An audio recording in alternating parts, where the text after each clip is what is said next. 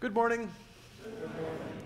Welcome to worship this morning as we celebrate the 19th Sunday in the season of Pentecost. This morning, as you'll notice, we're going to be focusing on prayer, and specifically the struggle of our prayer life, or the wrestling of our prayer life. That prayer is a struggle for us. Not because God isn't generous. God stands ready to give us more than we could ever ask or need. Prayer is a struggle for us because we have to, throughout our lives, be taught what to pray for. That prayer is an opportunity for us to recognize God's generosity, not our own selfishness. And we're going to focus on that this morning. We'll be following the order of worship that's printed for you in the bulletin. Our opening hymn is hymn 806. May the Spirit of God richly bless your worship today.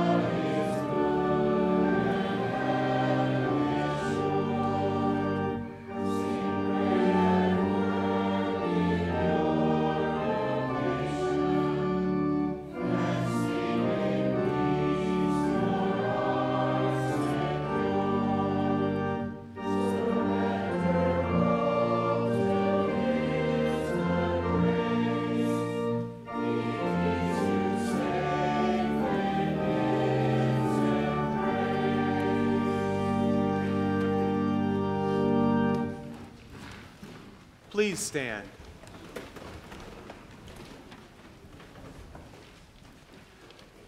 In the name of the Father, and of the Son, and of the Holy Spirit. Amen. If we claim to be without sin, we deceive ourselves, and the truth is not in us. If we confess our sins, God is faithful and just, and will forgive our sins, and purify us from all unrighteousness. Let us confess our sins to the Lord. Holy God, gracious Father, I am sinful by nature, and have sinned against you in my thoughts, words, and actions. I have not loved you with my whole heart. I have not loved others as I should. I deserve your punishment, both now and forever. But Jesus, my Savior, paid for my sins with his innocent suffering and death. Trusting in him, I pray, God, have mercy on me, a sinner.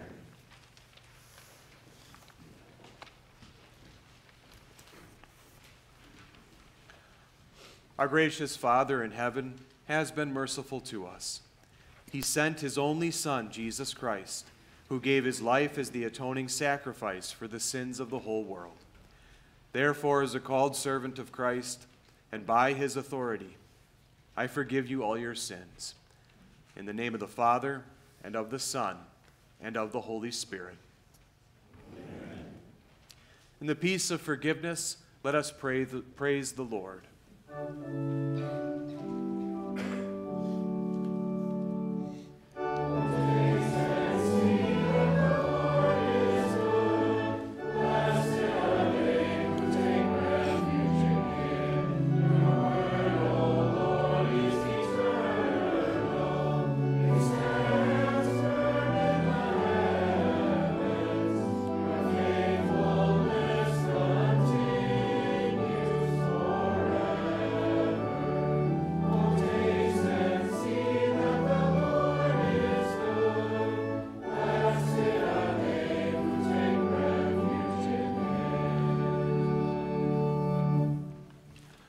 Let us pray.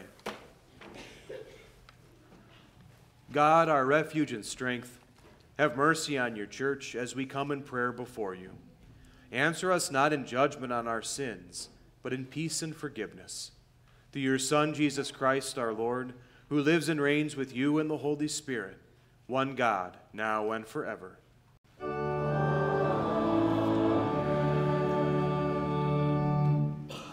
Please be seated.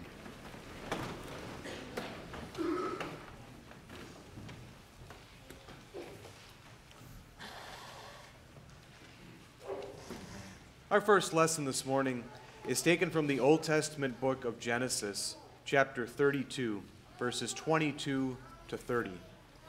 It's the account of Jacob wrestling with God. And what's interesting about the account is that at the end, God blesses him. And God had always planned to bless him. That was what he was going to give him out of love and grace. And yet he forced Jacob to struggle for it. This portion of Scripture will serve as the basis for our sermon today. That night, Jacob got up and took his 2 wives, his 2 maidservants, and his 11 sons, and crossed the ford of the Jabbok.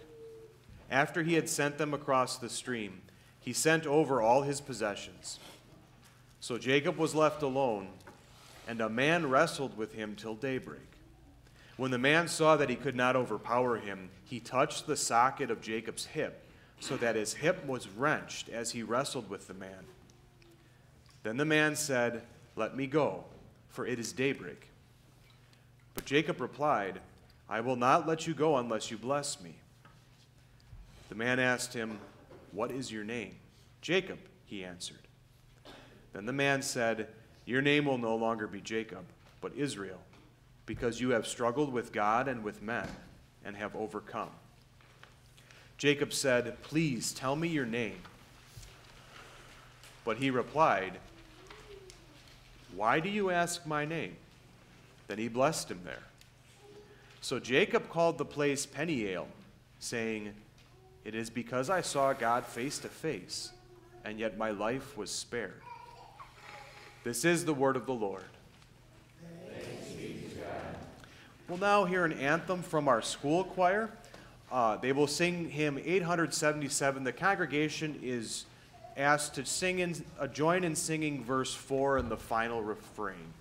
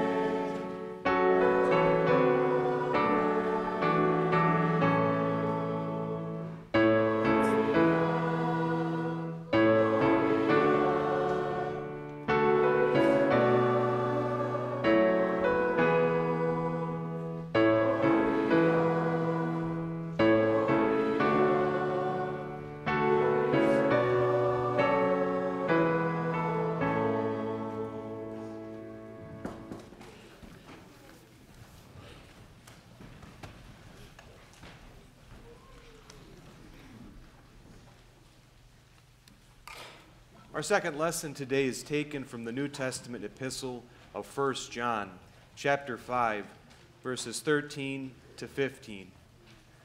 John here, with one very important phrase, reminds us of the importance of prayer and the blessings we receive from it.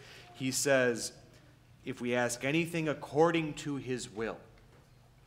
That part of the struggle in prayer is reminding myself that this is not a blank check for me to just ask for whatever my sinful nature wants, like $1 billion or a new Ferrari. But prayer is where my generous God gives me everything that is good for me eternally.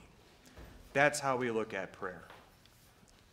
John writes, I write these things to you who believe in the name of the Son of God, so that you may know that you have eternal life. This is the confidence we have in approaching God, that if we ask anything according to his will, he hears us.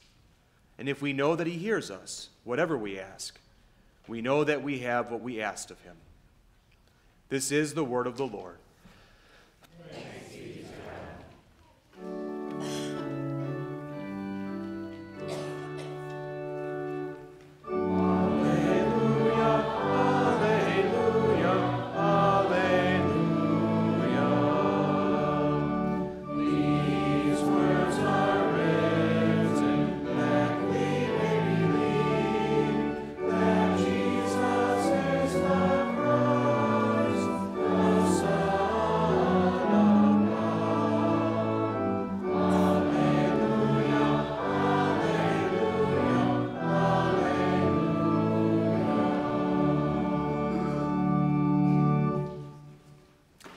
Please rise for the gospel lesson.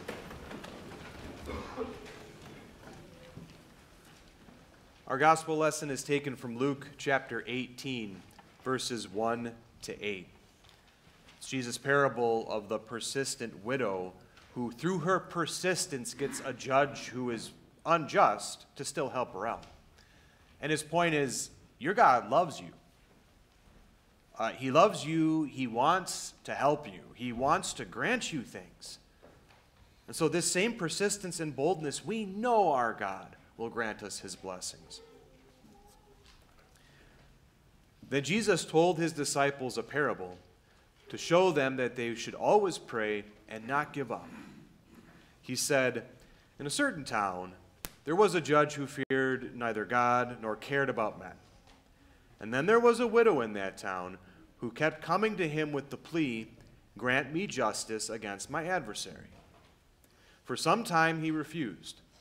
But finally he said to himself, even though I don't fear God or care about men, yet because this widow keeps bothering me, I will see that she gets justice, so that she won't eventually wear me out with her coming. And the Lord said, listen to what the unjust judge says. And will not God bring about justice for his chosen ones who cry out to him day and night? Will he keep putting them off? I tell you, he will see that they get justice, and quickly. However, when the Son of Man comes, will he find faith on earth? This is the gospel of the Lord.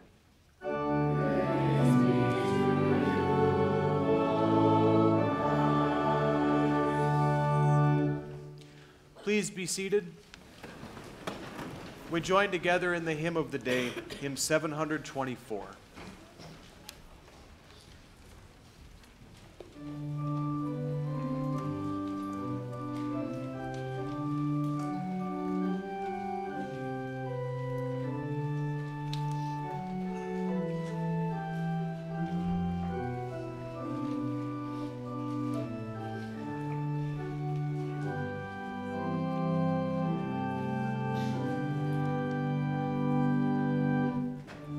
Thanks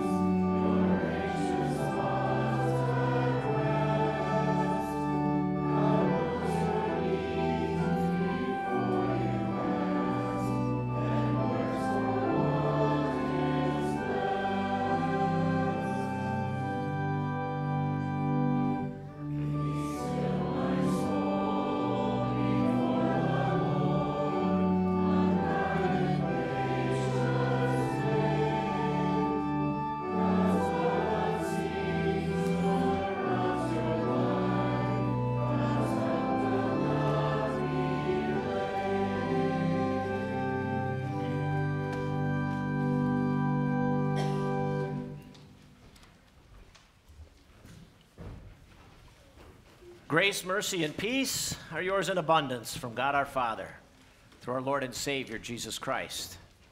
Amen. Again, God's word for our devotion is the Old Testament lesson that Pastor Zeiling read a few moments ago from Genesis chapter 32. Dear friends in Christ, most of you probably don't know that back in my high school days and college, I was a member of the wrestling team.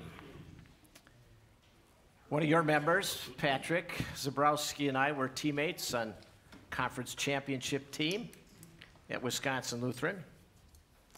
One good thing about wrestling that makes it different from other sports is you're always competing against guys your own size. Back then, I wrestled 119 pounds. Hard to believe. Don't weigh that anymore. I didn't have to go up against 250-pound football linemen in wrestling.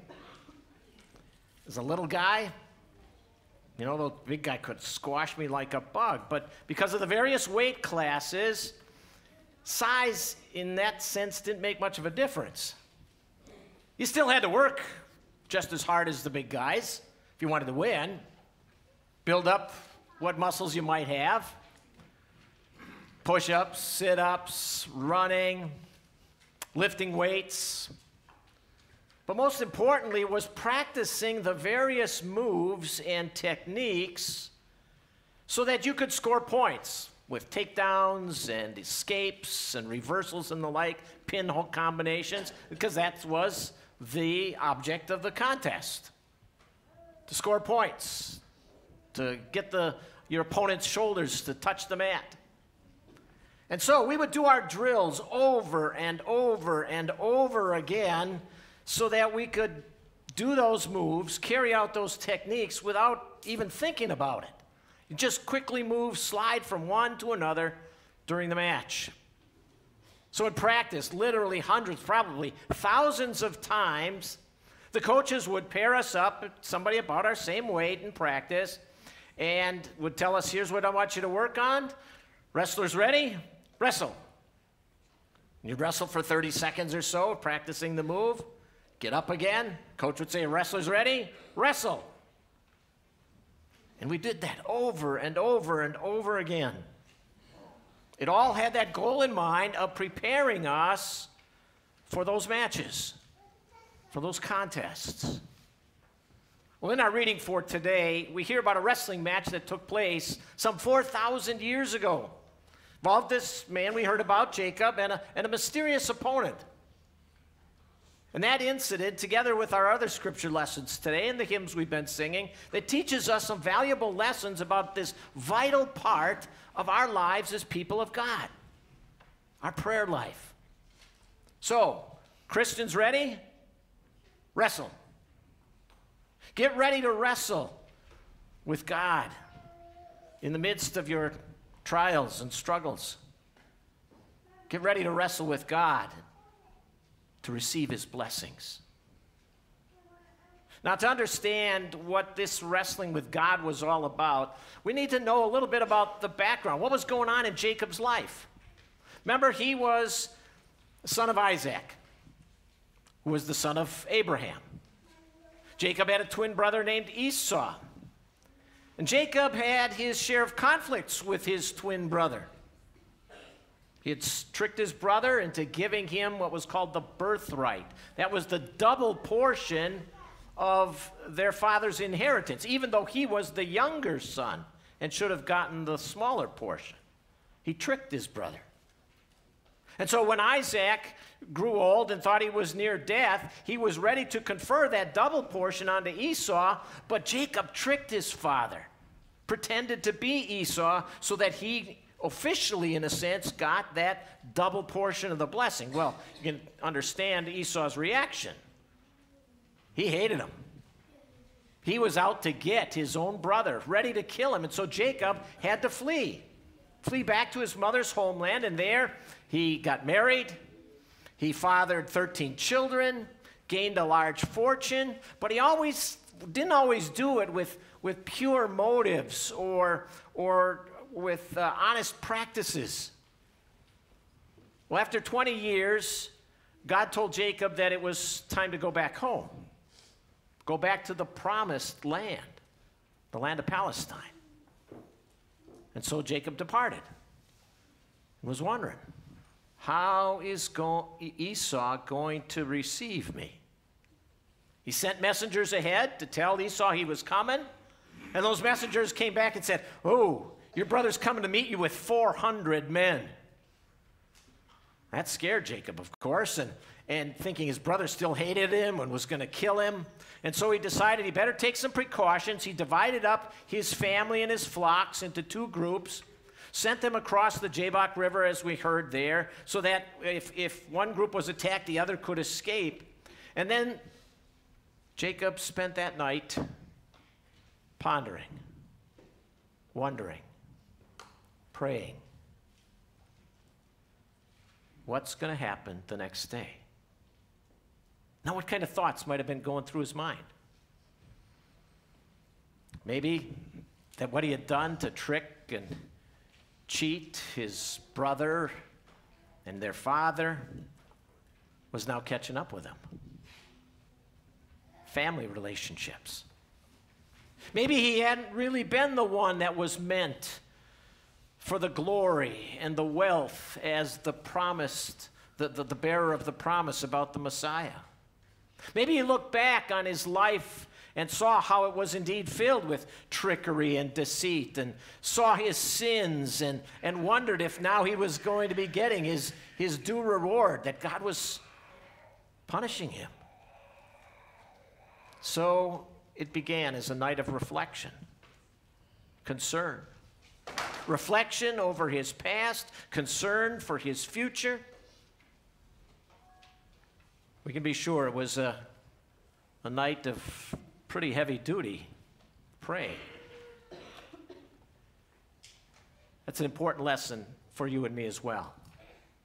We know that just because we're Christians, we're not just going to sail through life without any problems or concerns, just the opposite.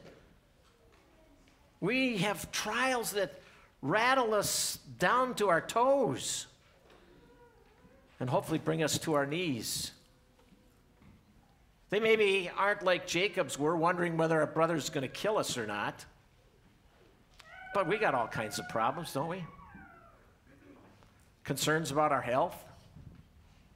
When the doctor run some tests and said, we need to talk. We're tempted to jump to conclusions in a situation like that, right? Think the worst. Fret about our future. The implications it might have with our family. Or maybe, well, the bills start piling up. We're worried about our financial situation, that, maybe we can't keep up with the lifestyle that we've grown accustomed to. Nights become long as we worry about those material things in our lives. Or it might be relationship problems too, with, at work or in our family situations, with what's going on in our society and in our world.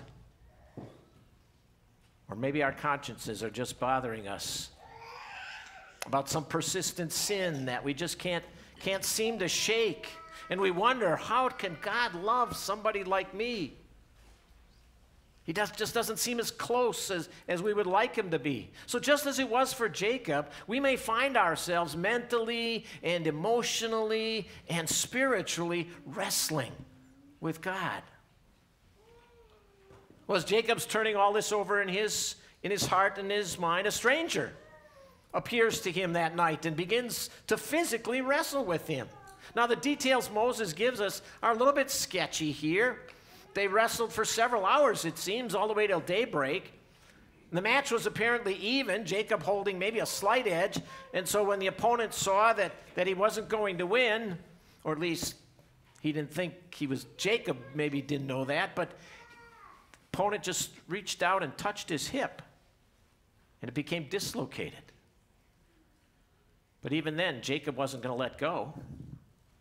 He hung on. Wasn't going to give up. What's this all about? Who was this man?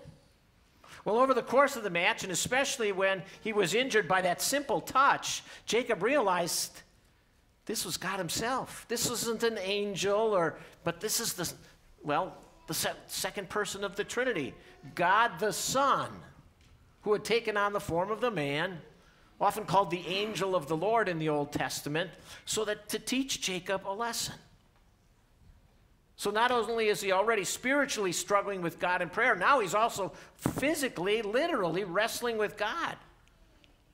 His prayers to God were something very real, something that consumed him, something that, he got himself into totally, body, mind, and soul. He'd been looking to God for help in dealing with his brother, and now he's being confronted by God himself, and he's pouring all his energy into the spiritual exercise. His praying had become a literal wrestling match with God. It wasn't a match Jacob was going to give up on, though, easily. When he started to catch on that he's wrestling someone special, when his hip suddenly gave out, Jacob still persisted in that struggle. He wasn't going to let this special person go until he had received a blessing. That was the lesson he was learning here. Like the woman in Jesus' parable in our gospel reading, who kept on pestering that uncaring judge until she got what she wanted. Jacob here teaches us, be persistent in your prayer. He wasn't going to let go of God until he received that blessing. And that's the way it should be for you and me in our prayer lives. When struggles of any size crop up, God is saying to us, Christian, ready? Wrestle. We should literally be wrestling with God. Prayer should not just be a half-hearted thing we kind of throw out in the middle of a conversation.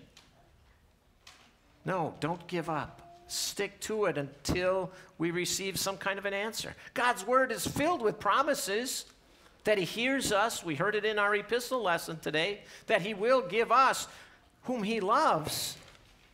He will give us what we ask for. Take advantage of those invitations. Come to me, all you who are weary and burdened. Cast all your anxiety on him because he cares for you. Ask and it'll be given to you. Seek and you'll find. Knock and the door will be open to you. When spiritual and physical situations in life begin to chip away at our faith, go to those invitations from God and take advantage of them. Throw your problems onto God's shoulders. Let him carry them. Here, Lord. Here they are. Here's what's going on in my life. Give me the strength to handle them. Give me this. We can propose to God. Give me this solution to my problem. Give me an answer. The point is just keep going to him. Cling to him. Hang on to him. Persist in your request to him, just like Jacob did here. God has promised never to test us beyond what we can endure. He promises to always give us the strength to deal with the situation. Oh, sure, we're going to keep facing new challenges, new problems. They come at us all the time. But remember that God sends them so that we turn to him, so that we grow stronger in that relationship with him. Just like our coaches in those wrestling practices. Wrestlers ready? Wrestle. So you get better, so you get stronger, depending on God's grace and God's love. He wants you to be wrestling with him over and over again as new situations arise and as old situations persist. And the outcome of that kind of wrestling with God, well, he promises that it will always be a positive for us. May not always be the way we would have it turn out, as we would expect or want, but God always knows what's best. He promises that, Paul, in Romans chapter 8. We know that God works for the good of those who love him. Jacob asked for a blessing, a sign reassuring him that he was that, promised, the one through whom the promise would come, that he would be safe in his situation with his brother. And God, what did he do? He dislocated his hip. Does that sound like a good answer? But he also gave him a new name. His name, Jacob, well, that was the way he'd been living his life for the past 100 years. A cheater, getting by on trickery. But now, God changed his name. No, you're going to be called Israel from now on. That's the Hebrew word for one who struggles with God. His name was going to be a daily reminder to him of just what happened that night and what his life would be like. To remind him that he had wrestled with God. He had struggled. And that's what life is for us, isn't it? But it reminds us, whenever we hear that name, that God's in control. That that we should always come to God. And Jacob, as he did that, he did receive the blessing. The Lord told Jacob that, well, you've been wrestling with God. And so he named the place Peniel, which means I've seen the Lord. But the blessing of forgiveness in seeing the Lord, in wrestling with the Lord, in receiving God's blessing, it was there for him. The promise of peace between Esau and him was secured. That's the way it turned out. Now, undoubtedly, he was also given the same promises that had been given to his father Isaac and his grandfather Abraham, that, he'd be the part of, the fulfillment of those many the descendants, like the sands on the seashore, and especially the promise of that one special descendant who would come to be a blessing to the whole world, the Savior of all mankind. And with those promised blessings ringing in his ears, Jacob knew, I've come face to face with God, and look at how much God has done for me and will be doing for me and through me. He'd wrestled with God, and he succeeded. Through prayer and by God's grace, he had now the confidence to face that situation that he was dealing with. The outcome for us in our prayer struggles will always be the same as they were for Jacob. We will receive God's blessing. So don't give up. Hang on to Jesus and his promises of help and assistance. With him at our side, we will conquer even the darkest and deepest of problems. In our prayers, we are to continually assault God's throne of grace, asking him to guide and direct us as he sees best. Let those situations drive us into his word, to review those promises of his invitation and his promises of blessing, to guide and direct us as he sees best. Yeah, the answers may come in different ways, may come at a later time, may be the very opposite of what we had in mind, but they will come. We have faith that God will keep his promises. So, persistently, confidently, cry to him. Believe that he's there for you. He's already taken care of our biggest issue, right? Our eternal salvation. He did that by coming into this world himself, the Son of God, that one who was wrestling with Jacob. He came and tackled the enemy that we have the most trouble with, and that's Satan himself. Jesus and Satan, they wrestled often. Then on the cross, it seemed as though Jesus was defeated. But by his death on Calvary, Jesus earned the victory. And his hand was raised in triumph that Easter morning when he rose from the grave, and he descended into hell and showed himself alive as the champion. And with him on our side then, we're more than conquerors. Our victory is assured. The knowledge that we will win out over our problems and trials in life, that's given to us as well. So let's apply Jacob's new name to ourselves, that we have struggled with God and that we will overcome. Whenever we face those challenges of body and soul, God is saying to us, Christians, ready? Wrestle. Wrestle with him in prayer. Wrestle. Confident that you'll win the victory. Amen. Please stand. The peace of God, which passes all understanding, keep your hearts and minds through Christ Jesus. Amen. We now join together in confessing our Christian faith using the words of the Apostles' Creed. I believe in God the Father Almighty, maker of heaven and earth. I believe in Jesus Christ, his only Son, our Lord, who was conceived by the Holy Spirit, born of the Virgin Mary, suffered under Pontius Pilate, was crucified, died, and was buried. He descended into hell. The third day he rose again from the dead. He ascended into heaven and is seated at the right hand of God the Father Almighty. From there he will come to judge the living and the dead. I believe in the Holy Spirit, the holy Christian Church, the communion of saints, the forgiveness of sins, the resurrection of the body, and the life everlasting. Amen.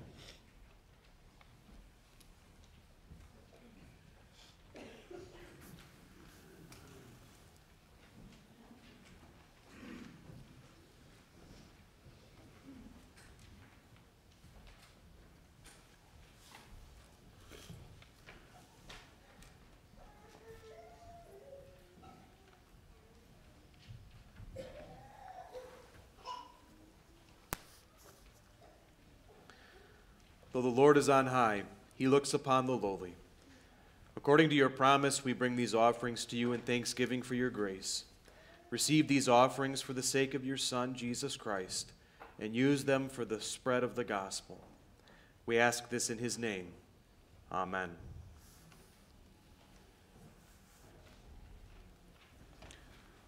We continue with the prayer of the church. This morning we will have a prayer for the family of Pastor Aaron Strong, whom God quite suddenly called from this earth to heaven this past week. Almighty God, heaven and earth are full of your glory. All the stars, the sun and moon, the sea and clouds are messengers of your wonder and might. For your creation we praise you, O Father. We pray for your church and your people. Grant us ministers and teachers who are led by your Spirit and earnestly hold forth your word of life. Lord, guard and defend our homes, that parents may be kept in the bonds of love and rule their children well, nourishing them in truth and righteousness. Bestow your favor on our industry and agriculture, education and science, the professions and the arts, that in their advancements your people may prosper. Lord, we also pray for all who may be ill in body, mind, or spirit, for all who may be in danger, for all who may be in anxiety or perplexity, or for all who may be suffering disappointment or defeat. Especially, Lord, we thank you for all the mercies with which you blessed our fellow believer, Aaron Strong, now fallen asleep. We thank you especially for having brought him to the knowledge of your Son, Jesus. We pray that you would comfort his family and all who mourn his death with your precious promises, and cheer them with the sure hope of a blessed reunion in heaven. And hear us, Lord, as we bring you our private petitions.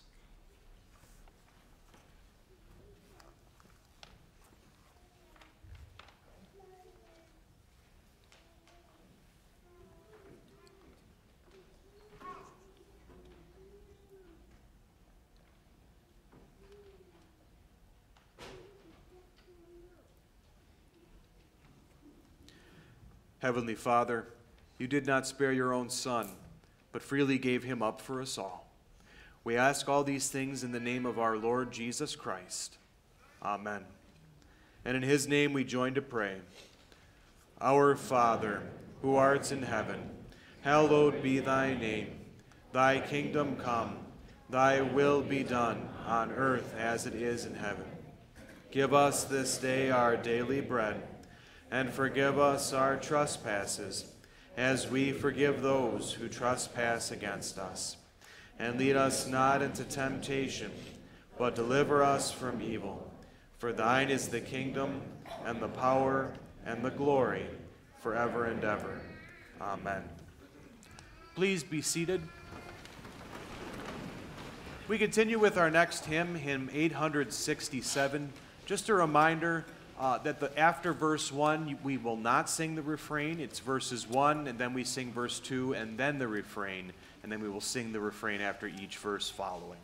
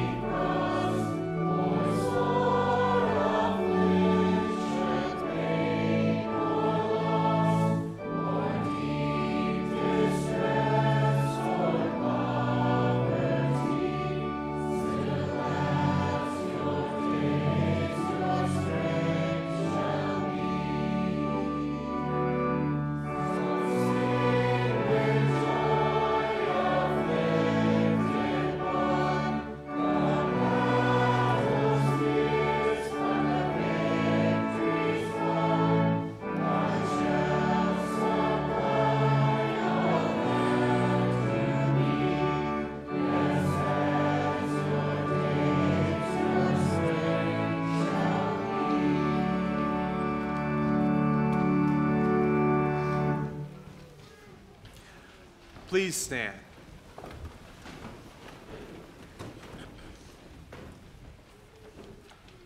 O Lord God, our Heavenly Father, pour out the Holy Spirit on your faithful people. Keep us strong in your grace and truth. Protect and comfort us in all temptation, and bestow on us your saving peace. Through Jesus Christ our Lord, who lives and reigns with you and the Holy Spirit, one God, now and forever.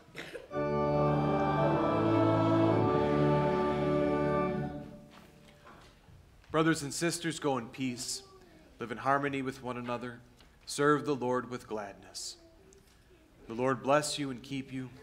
The Lord make his face shine on you and be gracious to you. The Lord look on you with favor and give you peace.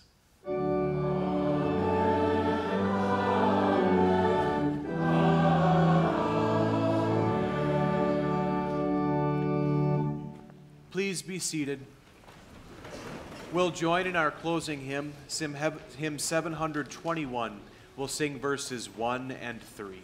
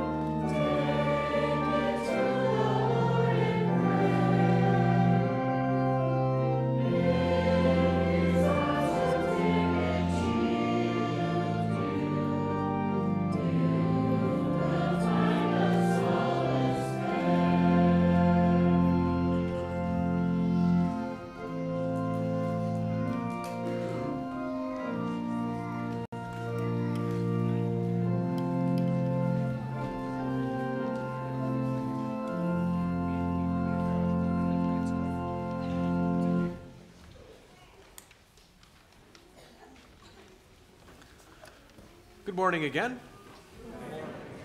First off this morning, thank you to Pastor Kneser for coming and sharing God's word with us this morning and for giving me the free cannon fodder that you were 119 pounds in high school. So I'm going to remember that. But as far as announcements today, you'll notice when you look at the bulletin, the middle of the bulletin, the staples here, half the bulletin is announcements. There's a lot going on. So I would encourage you to please read what's going on. Three that I would highlight today. First off, just a reminder that not next Sunday, the Sunday after, our combined Reformation worship service on October 30th. Sunday, both first and late service will be over at the gym in Woodlawn. We're going to have a joint service, and after the late service, we're going to have a call meeting for a couple teacher and the principal positions. So very important, October 30th, please hope to see you there. Then today we're starting a new Bible study topic. We're going to be talking about vocation, so that'll start today, right after this service downstairs. And with that, may God richly bless your week.